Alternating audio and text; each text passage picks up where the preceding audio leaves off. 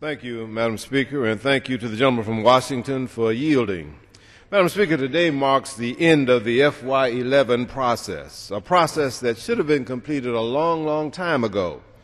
Failing to stop a government shutdown would have destroyed the American people's confidence in the ability of Congress to govern. Thankfully, with only minutes to spare, last week the House, the Senate, and the White House came together to avoid a government shutdown, striking a compromise to keep our federal government running for the remainder of FY11. Now, this bill is by no means perfect. I'm particularly concerned about the impact of funding reductions to several areas, including $335 billion cuts in Pell Grants for our students, $700 million in cuts for our local and state law enforcement personnel, the people who keep us safe. And I'm also very concerned about our rural agricultural communities, cuts in $433 million to the Farm Service Agency for direct and indirect loans.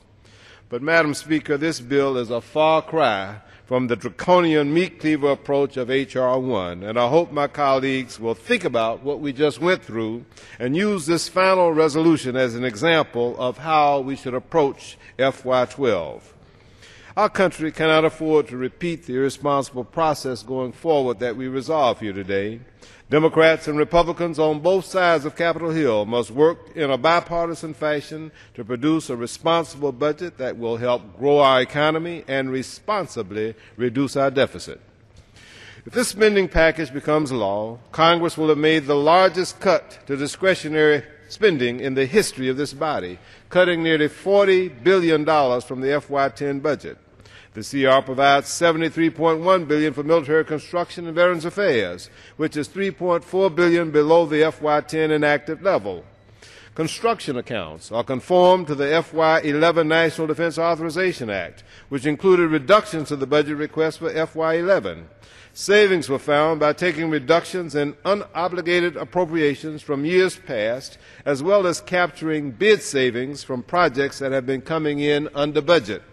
The CR also includes a reduction of $160 million below both the request and the FY10 level for the Department of Veterans Affairs to reflect cancellation of information technology development programs, as well as IT program pauses resulting from portfolio management reviews.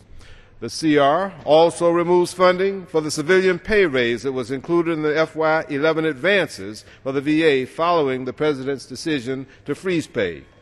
In addition, the bill rescinds $75 million from prior year unobligated construction balances. It also rescinds $12 million from the Veterans Benefits Administration for an initiative to place a printer on every desk. Some of these are common sense reforms that save taxpayer dollars and help put us on a path to fiscal sustainability. And many of these reductions in Milcon VA were taken in the full year CR that was passed in the last Congress. Gentleman's time is expired.